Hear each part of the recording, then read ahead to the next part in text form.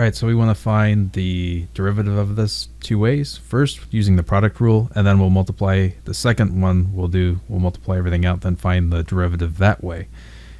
Using both ways, we should end up with the same answer. So starting off part A, using the product rule.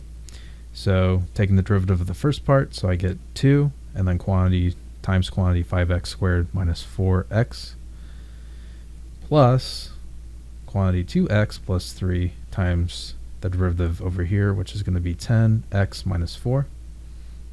Okay, so distribute out, so I get 10x squared minus 8x, and then over here I got to FOIL everything, so plus 20x squared minus 8x plus 30x minus 12.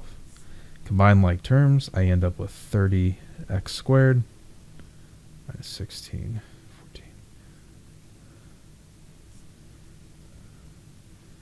plus 34x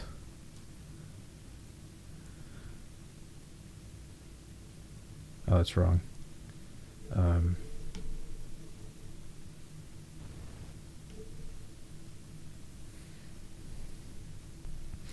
Alright, continuing on, plus 30x squared plus 14x minus 12.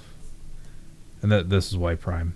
So the second part is to FOIL everything out, so y is the same thing as 10x squared minus 8x plus 15x squared minus 12x, which is equal to 10x, actually 25x squared minus, you know what, I made a mistake. This should be cubed.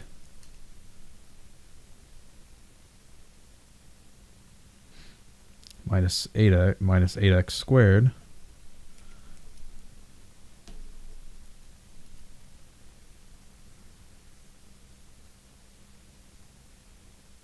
okay, and the derivative of this ends up being,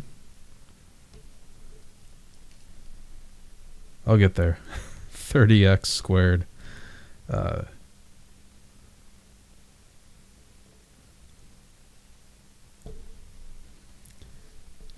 minus 16x plus 30x minus 12, and then you combine everything for y prime.